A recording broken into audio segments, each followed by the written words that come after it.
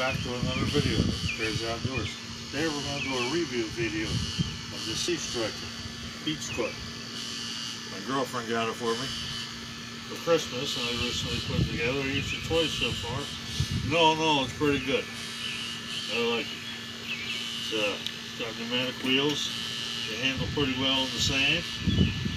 Got 6 places to hold your rod, your umbrellas, things of that nature. It's got a big spot for a cooler and your tackle bag, your crabbing trap, whatever you want to bring. What I don't like about it is this. I've used this twice so far, and you can see right here, this bolt and this bolt are starting to walk out. Now, I've heard other reviews on this cart, people saying the same thing. So it's alright, I got a fix for it. I'm going to end up getting new bolts, better bolts, and I'm going to use Loctite. The bolts ain't going to go anywhere. But like I said, all in all, it's a new cart.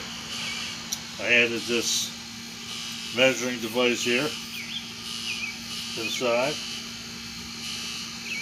That's about right. I mean,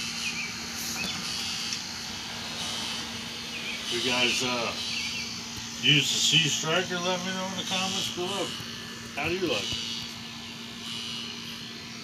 And what ideas you have to make it cooler, pimp it out some more. Yeah, that's pretty cool. I like it. So with that, I'm going to close this video out, and I'll see you on the next one.